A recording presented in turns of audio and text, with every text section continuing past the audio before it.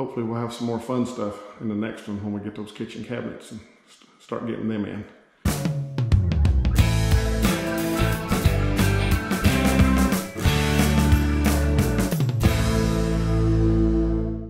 Welcome back to episode 23 of Not Necessarily HVAC. We still have no kitchen cabinets. Been working on painting the windows, getting everything, well, the windows and the door frames. Got a couple of doors here ready to be painted. Also worked on that pizza a little while ago, but that probably don't count. The doors painted up pretty, I think. The ones I used at my house were smooth, and they were a bear to paint and keep them smooth and not see any brush marks or anything. But these here wood grain doors tend to be a lot easier to paint and make look good. There's a little closet door over here too. I'm no painter, but I think it'll do. It's a tough thing for me is to cut this stuff in like that. I just don't like it, don't have the patience for it. Okay, when those guys on HGTV do a house, a renovation, or even tear one down and put it back, they always try to save something from the original house and put it back into the house. Whether they frame it or whatnot, they do something like that. But I wanted to pick up that same theme on this house. Anybody that was with me back in episode, I think it was episode 3, when we were gutting the house, when I was in the kitchen there, there was someone had taken paint on their fingertip and written on the inside of the building paper inside the wall. So I had to do my hatch here for the attic, and I thought, what a better place to recreate that than right there. Somebody can see it someday if they ever go into the attic and kept a little bit of the old house here. I don't always get a chance to respond to comments on the video. I try. I do read them all. They come across my phone and I can see them. And I noticed on the last video there was a question about one of the outlets. Someone said it was upside down. And of course, a couple other people chimed in, no, it's not. It needs to be the other way. As far as I know, they can be either direction. This is what a lot of people consider the right way. And I do it that way for washing machines and refrigerators, things that have a molded plug that fit tight to the wall. Let me show you what I mean. Here's the old refrigerator that was in the house when I bought it. And if you notice, that molded plug, if you have the cord hanging down the wall, then that ground's going to be on the bottom. If you turn it this way, then the cord's got to come up and loop back down to get down toward the bottom of the refrigerator. So again, it'll work either way, but for refrigerators and washing machines, things that have this type of cord, I usually turn them with the grounds down. If you can see the actual stamped writing at the top of that outlet, if you put it to where you could read it, then the grounds would be up. And like I say, either way, you can still read that TR. No matter which way you turn these things, up or down, one of those marks is going to be wrong. The rest of the outlets in the house, I typically turn this way. And the reason I do that is when I go to unplug something, if it's got a ground cord on it, there's probably more chance of my thumb touching the two on top at the same time if I have it turned the other way. The other thing is gravity. If you had something hanging on the wall above it, like a tin plate or something metal, if it fell off the wall and the thing wasn't plugged in all the way, it's probably a less chance of it shorting it out. It might just hit and bounce off or hit and set. So again, it's probably personal preference. There may be some localities that tell you to turn it one way or another, but either way will work. That's why they mark it both ways. And on another comment, a fellow noticed I said something when I put too much glue on the cabinet about it being perfect. And said something about vice grip garage. And to you I say, well, I'll be dipped. I've got the kitchen area cleaned out, and that's because cabinets are here. Ordinarily, most people hang the wall cabinets first. That's because you can get right in here against the wall and work on them. Makes it easier to put them up. But in this case, I have a Lazy Susan cabinet going in that corner, and then some other cabinets coming over to a tall pantry. And then that wall cabinets have got to be the same height as the pantry. And because of the way these cabinets are made, I'm going to have to cut a little 1/4 inch filler strip, chances are, beside the top cabinet where it butts up against the pantry cabinet. So for that reason, I'm going to start with that cabinet right there, the Lazy Susan in this corner, and work my cabinets both ways out of that corner. Again, I'm not a cabinet guy, so it may be exactly the wrong thing to do, but I can't think of another way to make sure I get everything lined up right at the end. So what I'll do first though, I'll take a level and go around on the subfloor here and try to find the highest point where these base cabinets are going to be setting, because they start right here and wrap all the way around to here. So at any point, you can always shim, but it's hard to lower a cabinet. And you want to keep them as level as you can, especially depending on what type of countertop you use. You wind up with a granite slab or something in here, you definitely want to get them pretty level, because that stuff don't give any. Well, it was actually easier just to kind of set them in place of where they was going to go and just level off the top of them to see what was going on. Right over here is my highest point, which was good because I was going to start right here in this corner anyway. I think what I'll do is take the doors off these, maybe pull the drawers out to make them a little lighter, and get this cabinet shimmed up to the right height, make everything nice and level across through here and straight, and then I'll screw them together into the wall, and then we can decide if we want to start messing with these wall cabinets. You got a cabinet that goes in that corner, and then you have a cabinet that'll come on over and butt up against the side of this. But because this has about a 1/4 inch offset, the cabinets only come in like 3-inch increments, so it's going to land right here instead of back here. That's where I'm going to need either that little filler. The correct way to do it is to have a panel that goes on here that's the same color. It fills it out flush with the face frame, but they don't keep those and don't have them. And I didn't think to tell them to order it. They kind of did the drawing, and I figured they picked all that up, but that's what happens when you make assumptions. But I still think I can make it work, look all right.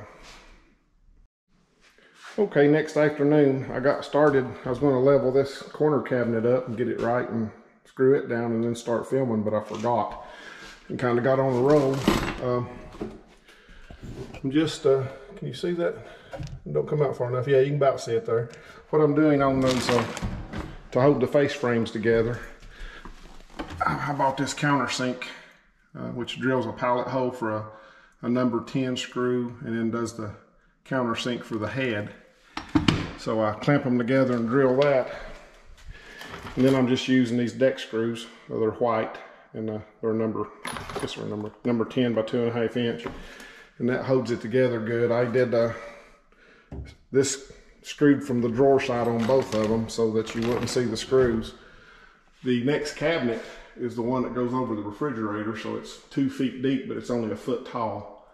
So I think what I'm going to do is go out my scrap lumber pile and cut me a couple of legs to prop it up to help me hold it while I clamp this side and get it right at the top, and then I can screw that together and then start working on attaching it to the wall, and then there'll be a filler strip that goes in over there on the edge to make up the rest of the distance. So with the help of those 2 little legs, I've got it stuck up there and got the face frame clamped flush and flush at the top. So what I'll do, I'll come in here and I'll drill those countersunk holes in this way, down here and up here, and have the 2 screws ready to go in. But what I may do, I may stick the screws in temporarily, but what I really want to do is get this thing exactly level and plumb and all the other things it needs to be. And probably I got a stud at that mark right here at my toe. It'll be about right here on the cabinet. Of course I can screw it back here about right here.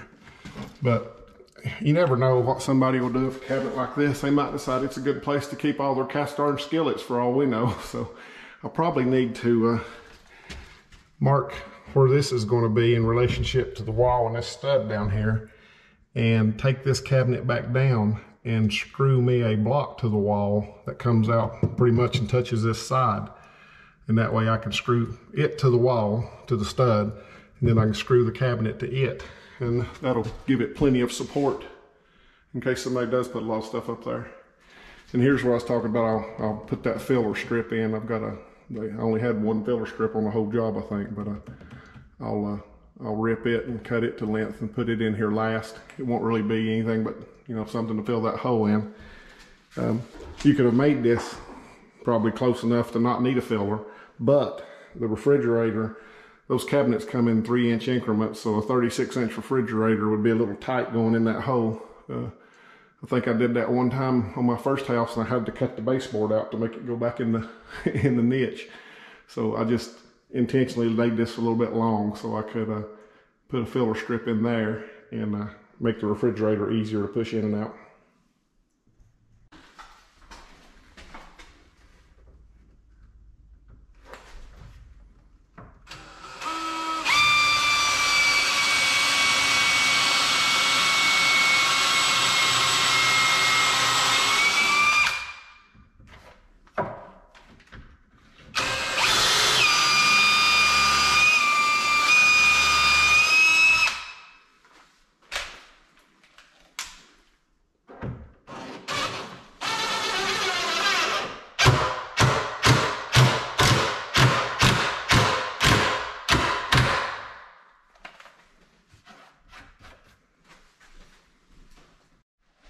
I'm going to put me a clamp right there underneath this cabinet, clamp to this one to have something to set it on when I go back with it, and I'll pull these 2 screws out.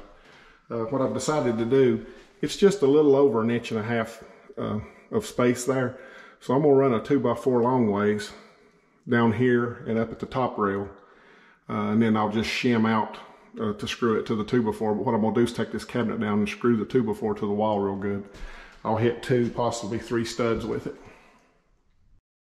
Okay, I was able to get 3 screws in. The end of that board was right at the edge of the 2 studs I had on the end of the wall here. So I just took my countersink and run it back at an angle. And by the time you put a 3-inch deck screw in there, it got plenty of wood. And I got one in the middle and one at the back. So that'll hold up anything. Okay, she's screwed to the wall. I got a couple of screws on the side, top and bottom, so she ain't going anywhere.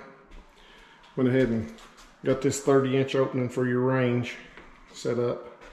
Got this cabinet screwed to the wall, got the next Lazy Susan put in, and then I had to wait till Missy got off work, helped me pick this one up and set it down over those pipes, but got it measured and got them coming up through the holes here. This is screwed together. I'll probably, since this is a peninsula stuck out here, I'm going to be building something across the back here that'll be flush all the way across through here, and put some panels or something on it. I'm not sure exactly what I'm gonna put on it yet, but I need to attach this thing to the floor, you know, since there's no wall. So what I think I'll do is I can attach this cabinet right down here by just screwing a block to the floor. There's actually a joist right under here, and then screwing in through the side of it. Same thing over here. I could run a block just inside this side, screw it to the floor, and then screw the cabinet into it from the side in here where the dishwasher opening will be, and that would make it good and sturdy. So that'll involve picking this cabinet back up a little bit in order to screw that board down to the floor, but I think it'll be worth it. And then this laced piece is just a drawer unit on the other side of the dishwasher. I'll do the same thing with it. I'll get it lined up with these cabinets good, mark the floor, and set a couple of 2x4 blocks screwed down to the floor in order to screw in from the side into it. So this is probably all for me tonight. I got the truck loaded up for an install tomorrow, and I need to go out by the shop and pick up some vinyl tubing for a condensate pump. I forgot to get any of it, so I'm gonna swing by and get it, and then it'll be pizza time. Good afternoon. I left my camera out in the van, and it was kind of out of sight and out of mind, so I just now remembered I hadn't filmed anything. I came in this afternoon and went ahead and marked this cabinet that we had, the sink base we had located, and screwed a 2x4 to the floor that would go from this joist here to this joist here, so it's screwed into something good. Then I put the sink base back down and leveled it, got it exactly where I wanted it, and screwed through the side here. Again, this is the space where the dishwasher goes, so you'll never see these screws here. That hole there was where I screwed it down first, and after I was checking everything, I decided I needed to move it in iota, and I knew I'd never be able to do it if it would kept going back into the same hole, so I just moved forward. Same thing on this small cabinet at the end of the run, except I went ahead and put two 2x4s underneath it, so everything's good and sturdy. As I say, I'll end up tying all this together, and I may even do a little, I think I'm going to do a little return wall here coming out under the bar top to give it some support.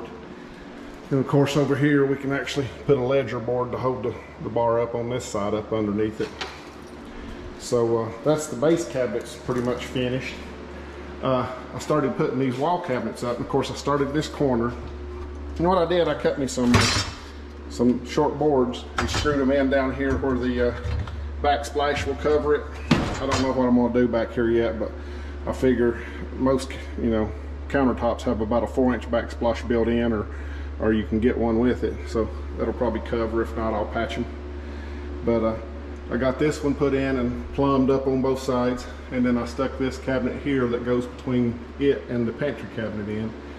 And this is the little 1/4-inch gap I was talking about that occurs because of this 1/4-inch up here at the face frame. So I'm going to have to just rip a little thin filler strip. Hopefully I can do it and put it up through there. I think I can measure back from the inside. I can measure from here back and do it on the inside, and I can probably drill through from the inside and sandwich that filler strip between this side panel and this cabinet here and screw everything together that way, put 2 or 3 screws up on the inside of the pantry cabinet. So I'm not even going to fool with that right now. I'm going to keep going with wall cabinets. I've got another 12-inch wall cabinet here, and then we have that microwave cabinet. I don't think I have an old work box. I intended to actually recess that outlet into the wall instead of having it up in the cabinet, so I may have to take a break and run to the hardware store and get a box, but I'm just going to keep on trucking like this. With the cabinets here down, I would be able to get a price on countertops, as long as I know what I'm going to do here for sure. So I may go ahead and get a price both on laminate and granite countertops, just to see how much price difference there is and see if it's worth the extra money. So I'll keep on trucking along here. I'll show you what I end up doing with this microwave cabinet and an outlet. Well, I'm back from Lowe's. I think I know their slogan is Lowe's knows, but I'm beginning to think it's spelled N-O, because everything you ask they don't have. Here's a shot I took them with my phone of their electrical box aisle. It's basically empty. They have a few odds and ends, but they didn't have not one plastic old work box. I found this metal box with ears on it, and because this back is almost 3/4 of an inch thick, I should be able just to put the thing down here and screw it into the cabinet with these 2 ears, and that'll hold it in there like an old work box. But what I'm going to do is I'm going to go ahead and cut the hole in the cabinet to make this fit. And then I think I'll just kind of hold the cabinet up there and get me a mark on the wall where this thing's going, and then I can cut that hole in the sheetrock a little bit bigger, make sure I got room for adjustment up and down when I fine tune it, because this box is just going to be attached to the cabinet anyway. So I'm going to take my little multi-tool and lay this thing down on a board or something and cut it out, and then I'll stick it up there and see where to cut out the sheetrock. Okay, so I just chopped that hole out, like I say, a little bit bigger than what I needed. So what I'm going to do, I know that's a stud right there. I can actually see it. I'll actually hit 2 studs because I actually centered this stove in between 2 studs so that I could do the microwave vent up the middle. So what I'm going to do, I'm going to drill holes in this cabinet before I put it up there. Since I'm working by myself, I'm just going to take this square. I know the face frame, I can measure off of it on the cabinet easy. You never know about the sides, but the front's got to meet or it won't look right. So if I lay this square up here, I can see that first stud is over here about 23 and 5/8 or 11/16, somewhere like that. and then the other one will be back 16 inches. So I'll mark the cabinet, drill the 2 holes or 4 holes in it before I ever stick it up here. So if I just lay my square on top of the cabinet and line it up on the back, slide it down to where this edge is touching the edge of the face frame, then I'll just have to mark that 23 and 11/16 right there. And like I say, I can flip the cabinet over now and actually drill me 4 holes, 2 here and 2 back 16 inches. And that'll hold that cabinet up good, and also because it's going to support the microwave as well. Well, they're all up. Got that box cut in. Only had 1 panhead screw on the truck, so I'll need to get some of those before I put that outlet in, but that should be fine. So the microwave bracket will mount on the wall here. We got studs centered right here and here, so then I'll have to cut a hole through the wall for the vent, which will go into that metal box that we put behind the sheetrock. So everything should be easy from here on out. Picked up some of this 1x4 when I went to get that electrical box. What I'll end up doing with it is putting 3 strips along the back of these cabinets.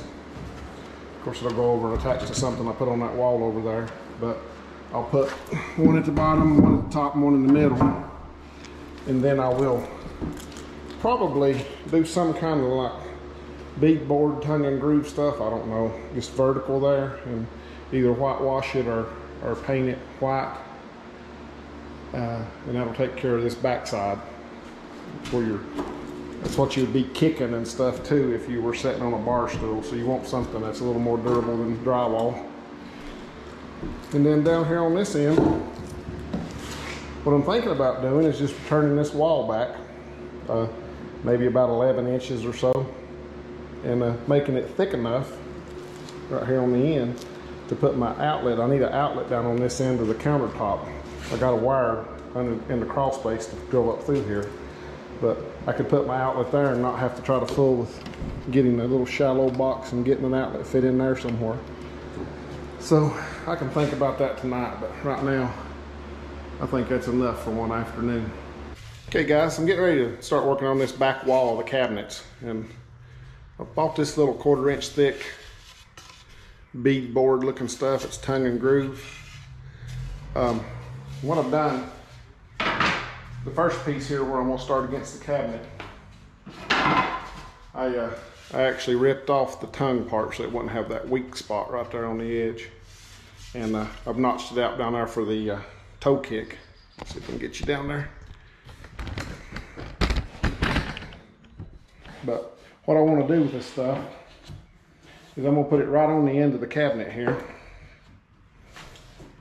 and it's coming up short of the floor because they sell it in 8-foot lengths, and if you cut it in 2 34.5 inch pieces, you'd have a bunch of waste. So I'm cutting it in 3 roughly 32 inch pieces. It leaves me about 2.5 inches at the floor, but my baseboard's 4.5 tall, so it's going to cover. And that way I won't waste anything. I can take some scrap and rip it long ways and put down there for a filler after my floor's in. So what I'm going to do is cut this and get it started down the side of the cabinet here. And then I'll determine how long I want to make this little wall coming out right here, so that I can make the beadboard work out to where I'm not cutting it right at a groove or something. So I'm going to wait and not build this little wall until I get my beadboard run out here.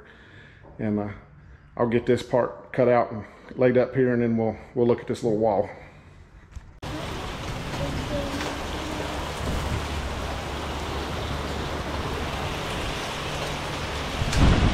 Coming a little bit of a hailstorm. Okay, we put the strapping on the back of the cabinets here, and what that's going to do is hold everything together good. Of course, it's already screwed to the floor good, but that gives us a place to support this little thin tongue and groove board down through here.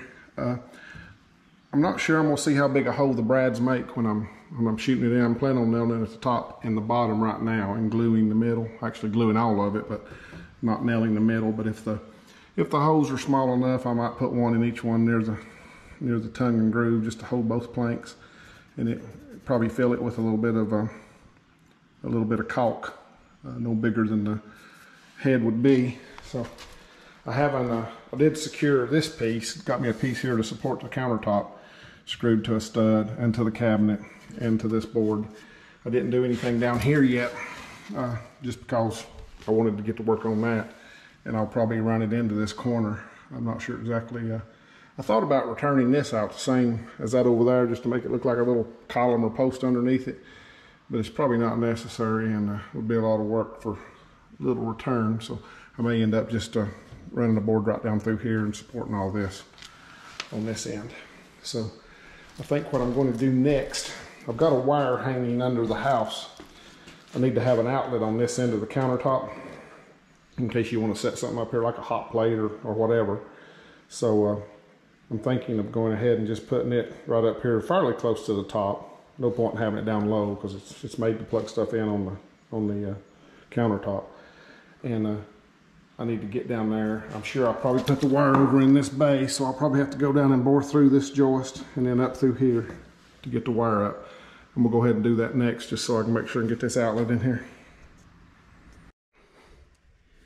It's way yonder too dark. Let me see if I can get some light. Okay, there's my wire hanging down.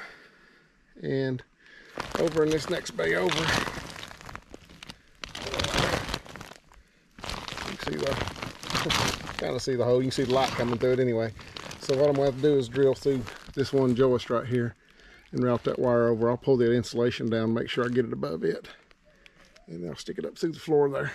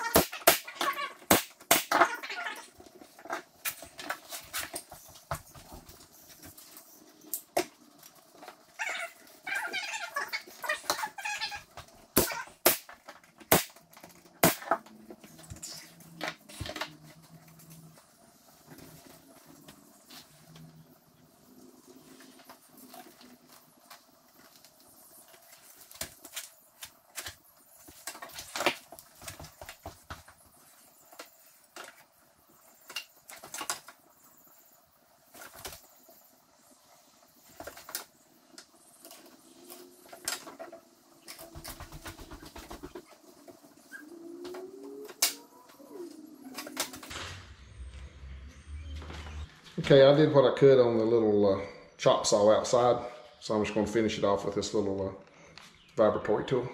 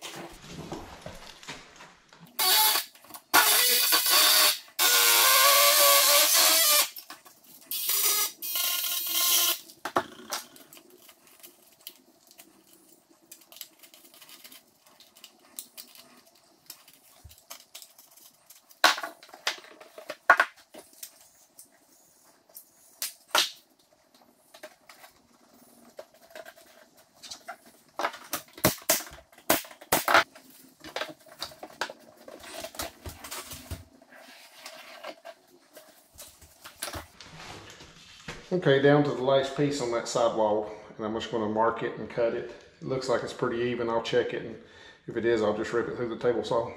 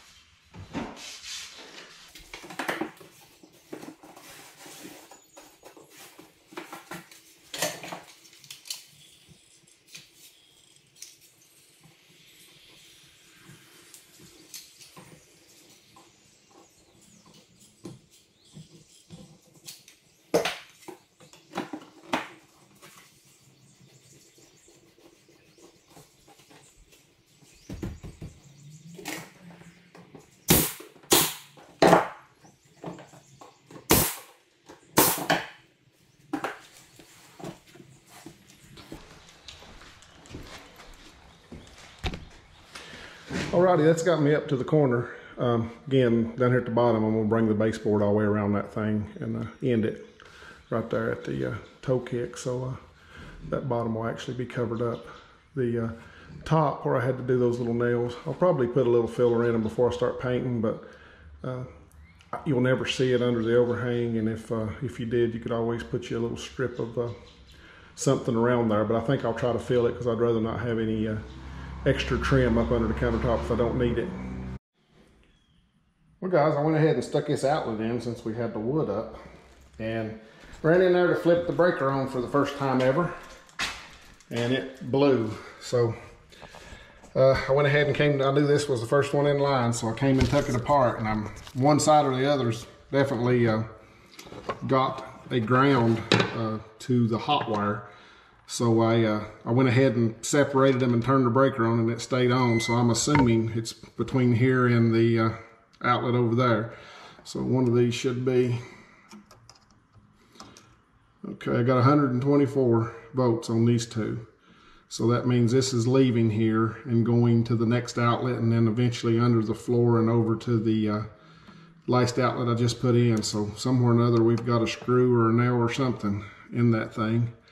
So I'm just going, it leaves here, goes up and over to here. So I'm going to go there and check it there, see if I can clear it by unhooking that one. But this is never a good thing when your drywall's finished and painted. Well, I flipped the power back off so I can show you what I was talking about. I've got one side of my meter, which is set on the ohms, on the ground. And if I touch this black, everything's hunky-dory. If I touch this black, got a dead short somewhere. So I've pulled the cover off that outlet. I'm going to pull it out and separate them there and see what we got. When I pulled that outlet out of the wall, I just happened to go ahead and check, and the fault cleared itself. So I'm going to inspect those wires real careful. I guess I got so much extra wire there.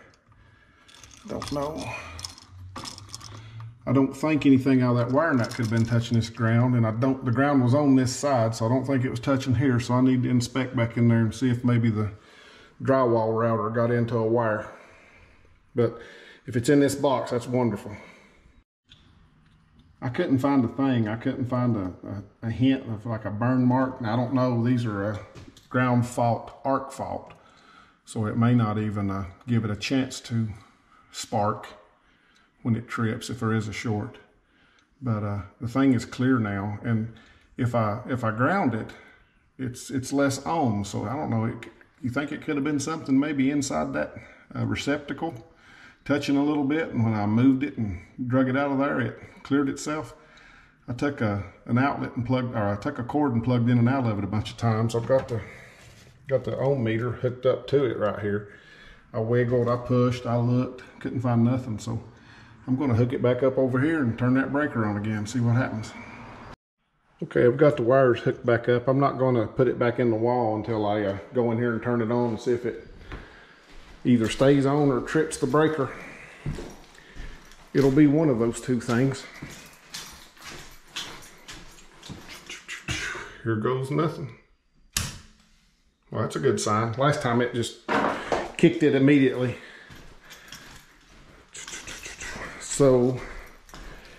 what was I using? I got a fan right here.